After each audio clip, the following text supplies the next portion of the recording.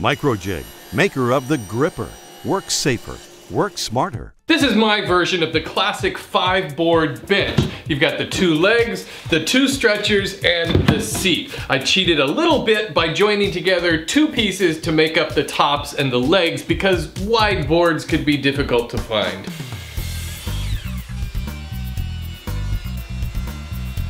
I'm gonna use some biscuits to help line these boards up.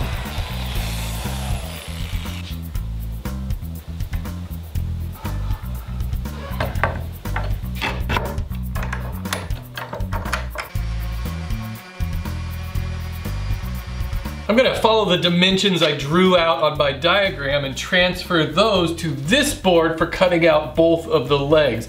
If you download the plans to this project, I've included a full-size cutting template if you'd prefer to paste that onto the board. I'm using this cool compass a viewer sent me to draw a circle in the center. I may shoot an upcoming video on how to make this adjustable compass. It's a really cool design. The joint between the 2 boards gives me a good center line.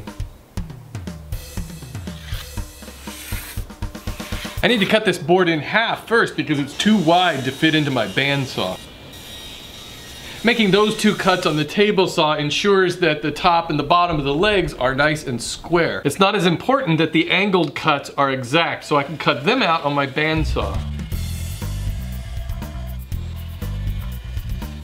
If you don't have a bandsaw to cut any of these pieces out, you can use a jigsaw just as well. I am going to use the cutting template for the seat. And this is really easy to cut out with a jigsaw.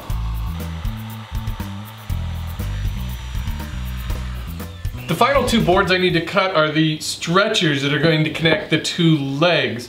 And they sit in here at an angle, so I need to cut a bevel along the edge where it meets up with the top. But I don't need to know exactly what that bevel is because I can use the legs to set the bevel on my table saw. With my blade raised all the way up, I can set it at this angle, whatever that is.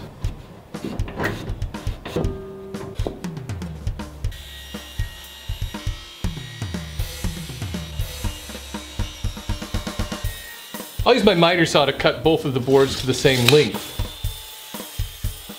I'll use this cutting template for the stretchers on just 1 board. I just want to make sure I line it up with the top on the bevel side.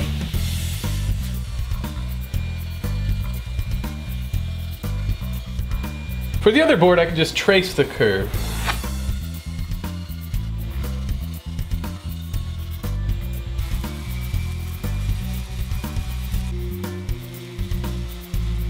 I'm going to use my router to round over all the edges that don't connect to anything. I'll keep those square. If you don't have a router, you can just use sandpaper to ease over all the sharp edges. I'm going to attach everything using pocket screws, and I've marked on all of the boards where I want to drill the holes.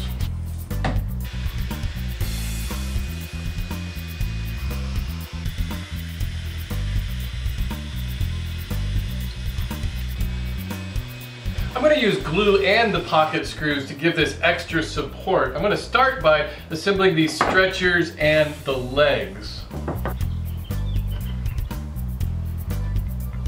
So I'm just insetting these stretchers about 1/2 inch from the edge of the legs. Alright, those clamps will help hold it in place long enough for me to put the screws in.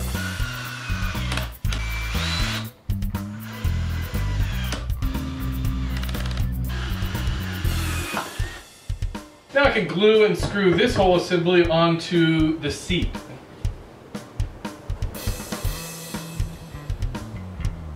And I'm just going to center this by eye. And that looks pretty good like that. I am of the belief that nobody who sits on this is going to take a tape measure and make sure that it's perfectly centered.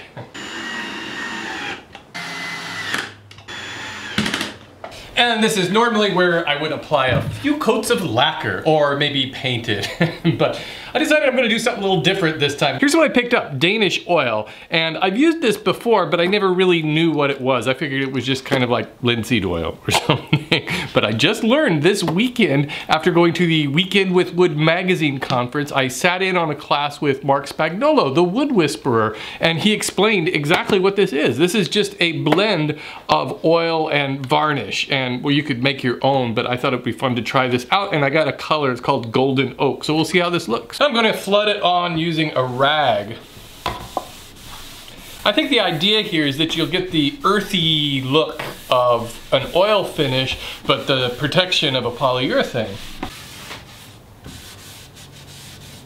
I put 2 coats of the Danish oil on, and I'm gonna wipe off any of the excess. It looks pretty good.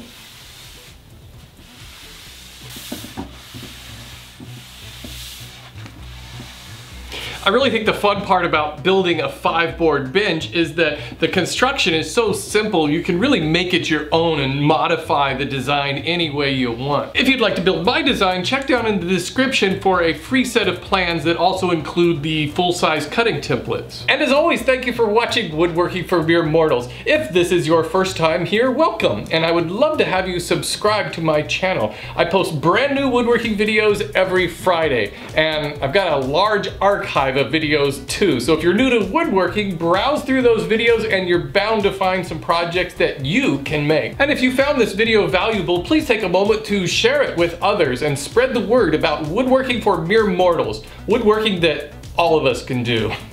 Thanks everybody, I'll see you next Friday.